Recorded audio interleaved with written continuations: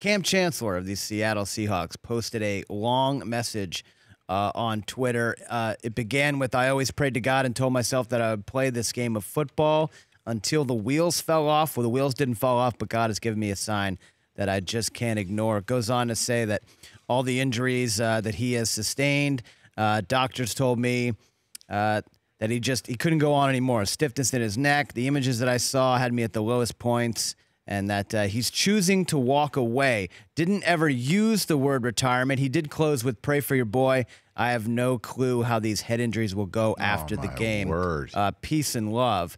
Never actually used the word retirement, said he was walking away, to which Ian Rappaport noted that Cam Chancellor isn't officially retiring. He just was not cleared medically to play again. Big difference. That means $6.2 million this year, $5.2 million next year, guaranteed from Seattle.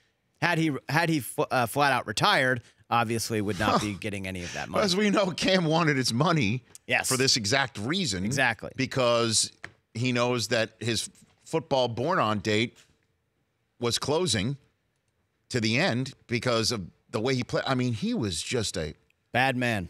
Well, as you know, Howie Long, who was on one of our first ever Super Bowl shows, our first ever Super Bowl in Arizona, in Arizona, prior to the Seahawks taking on the Patriots, called Cam Chancellor a card-carrying bad man. That he would come downhill and hit you. Just a huge, large safety that you had to account for. Him next to Earl Thomas with Richard Sherman outside locking things down. That's the three most famous people from the Legion of Boom. He was the Boom in the Legion of Boom. Yes, he was. And obviously that's racking up a lot of the mileage. And he was the last guy, I do believe, to take a holdout into the season 2 years ago. And the Seahawks lost a couple of games without him, and then he came in from the cold. And I think the following year got paid this money that he's not leaving on the table. Doesn't look like it. And you can't blame him. Nope. That's his prerogative, in the same way that the league will tell you, you've got too much time left on your contract. We don't redo contracts with as much time as you have left on it.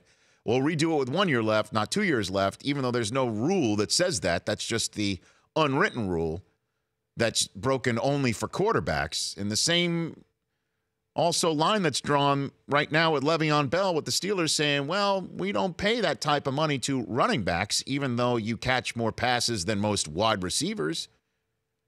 That's, again, not a rule that's written in a book. That's just an unwritten rule.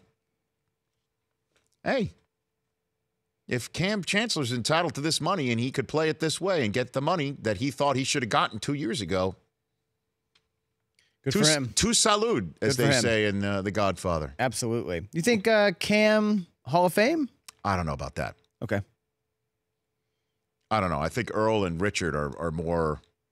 I mean, safeties are just safeties are a tough one. An odd Hall of Fame bird. Got the first one in a while coming up this year with Brian Dawkins. The Rich Eisen Show, weekdays at noon Eastern on Audience.